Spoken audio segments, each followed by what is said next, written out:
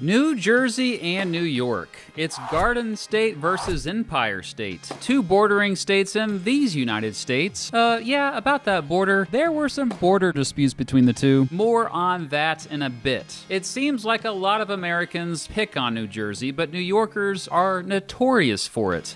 Why does Jersey always get a bad reputation? Why do people talk so much trash on New Jersey? Because it's easy. And, you know, you've seen New York in movies, right?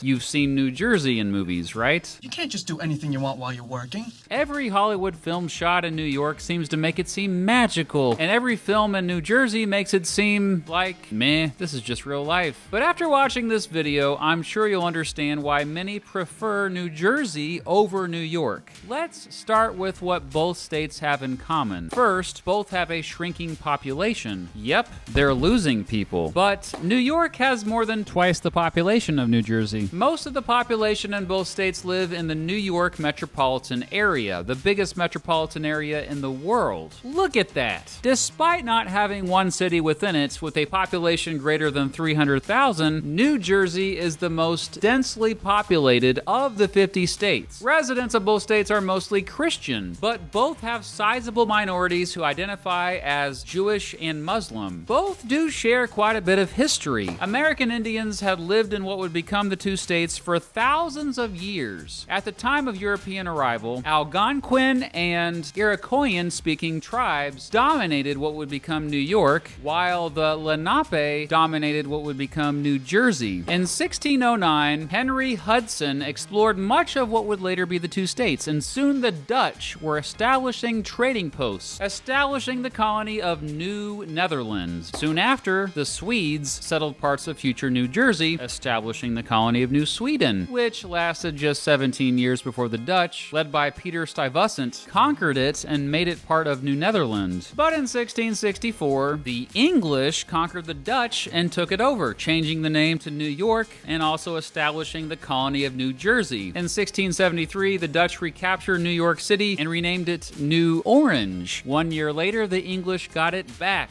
Woo. During the colonial era, both New Jersey and New York attracted immigrants from all over the place and thus became diverse places. And then, one long border dispute. Between 1701 and 1765, the two colonies led skirmishes and raids against each other in what became known as the New York-New Jersey Line War. The king finally settled it on October 7th, 1769. Between 1708 and 1738, New York governors ruled over New Jersey, and this of course made Jersey residents mad. During the American War of Independence, both colonies saw lots of action, but more than a third of all battles fought in the war took place in New York. After the United States became a country, New York City was the capital until 1790. New Jersey was the third state to ratify the U.S. Constitution. New York was the 11th. While both states had banned slavery by the early 1800s, it was a gradual thing, and even as late as the Civil War, Jersey had a small slave population. Canals in both states drove growth in industry. The Morris Canal in New Jersey, which connected the Delaware River and Hudson River, and the much larger and much more famous Erie Canal, which connected Lake Erie to the Hudson. The Erie Canal was the main reason why New York City became a huge hub, connecting the Midwest and Canada to Atlantic trade routes. After this, New York's population exploded and New Jersey fell behind,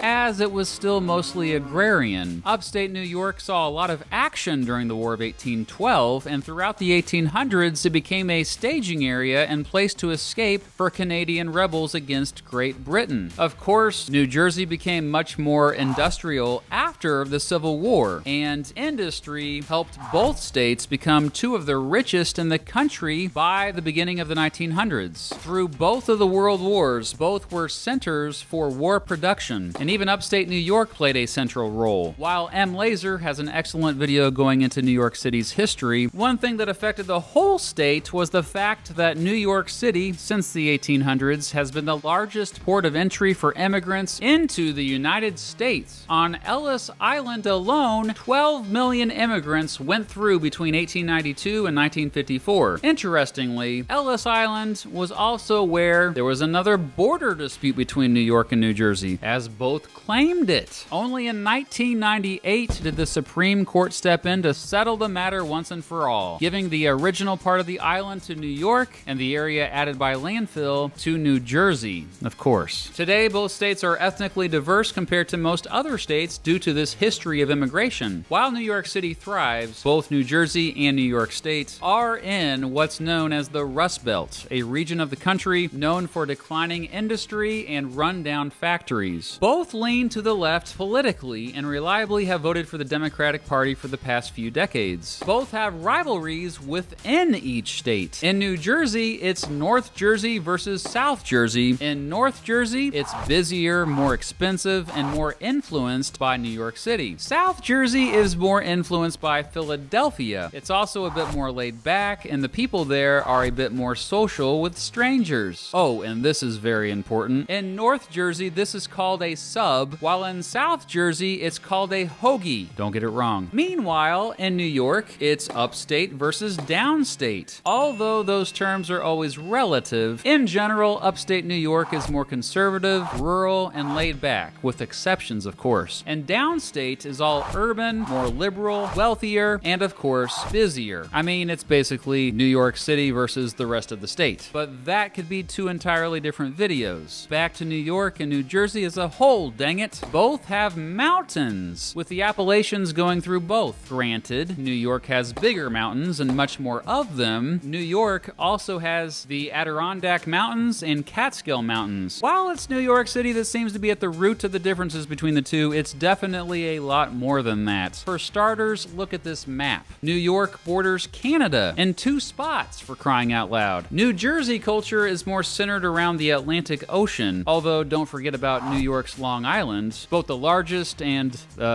longest island in the contiguous United States. With 40% of New York's population, it's also the most populated island in the United States. Just 1 million more people live in all of New Jersey compared to just Long Island. Anyway, being further north and inland, New York is colder and of course gets more snow. Northern and western New York especially get more snow, yo. They get that lake effect snow due to both Lake Erie and Lake Ontario, 2 of the Great Lakes. Basically, lake effect snow happens when cold, dry air passes over lots of warmer water. And so you end up with cities like Syracuse, New York, averaging around 124 inches of snow each year. That's more than triple what New York City gets each winter. It's no surprise Syracuse usually wins the Golden Snowball, an award given to the city in upstate New York that gets the most snowfall in a season. New York generally has a humid continental climate, and so does northwestern New Jersey. But the New York City metro area has a humid subtropical climate like most of Jersey. Both the New York City metro and New Jersey are vulnerable to occasional hurricanes. In 2012, Hurricane Sandy was particularly destructive to both states. New York is about 6 times bigger than New Jersey. New York has more violent crime than New Jersey. Perhaps contrary to popular belief, New Jersey is one of the safest states in the country. Related to this, New York has a higher poverty rate. It also has a slightly higher unemployment rate. New Jersey has a higher household median income. Overall, New York has a higher cost of living than New Jersey, but that can be misleading because it's all due to New York City being the most expensive city in the country. I mean, clearly, living on the Jersey side of the New York City metro is lots cheaper, but living in Jersey City, New Jersey, is more than 55% more expensive than living in Albany, New York, for example. More New Jersey residents have college degrees. More New York workers are members of a union. In fact, only Hawaii has a higher percentage of workers who are in a union. New York residents are less religious. Major industries in New Jersey include agriculture, hence the Garden State nickname, but also pharmaceuticals, telecommunications, and financial services. Major industries in New York include banking, media and publishing, advertising, and finance. You weren't surprised about New York's major industries, were you? Much of New Jersey just feels like the suburbs. Suburbs of either Philadelphia or New York City. But people forget that much of New York State looks like this. Yeah, so while New York City and all of New Jersey are part of the Northeast Megalopolis,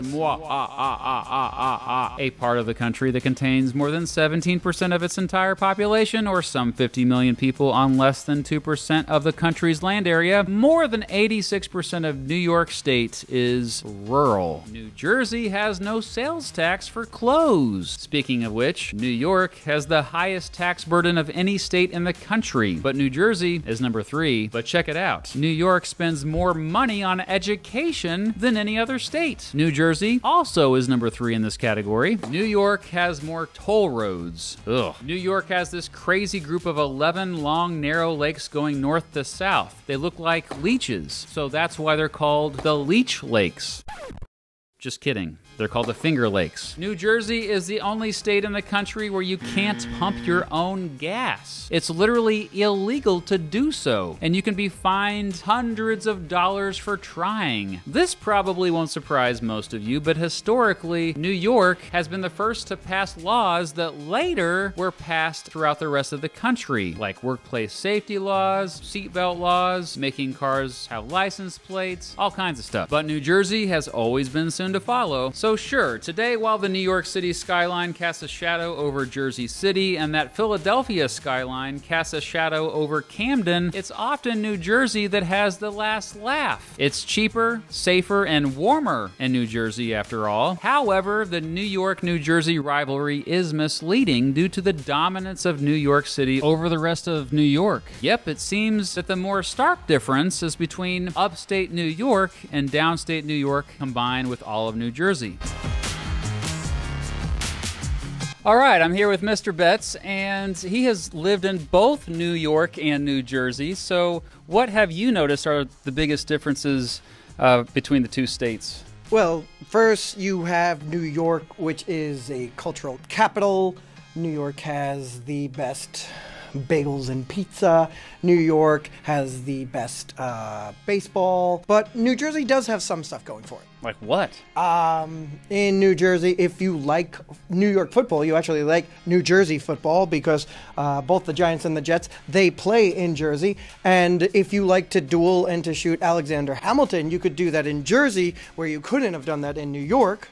So there's that. You live in New Jersey currently. I do. So I get to see New York City every day. It's kind of like you don't want to live in the best looking house on the block. You want to live across the street from the best looking house on the block so you can look at the best looking house on the block. Hey, thanks, Mr. Betts. You all know Mr. Betts from Mr. Betts' class at this point, right? Also a shout out to my man Keith Hughes, who is from Buffalo. So which state do you think is better, New York or New Jersey, eh? Let me know in the comments below, all right? Don't forget about it. Also, which state should I compare next, eh?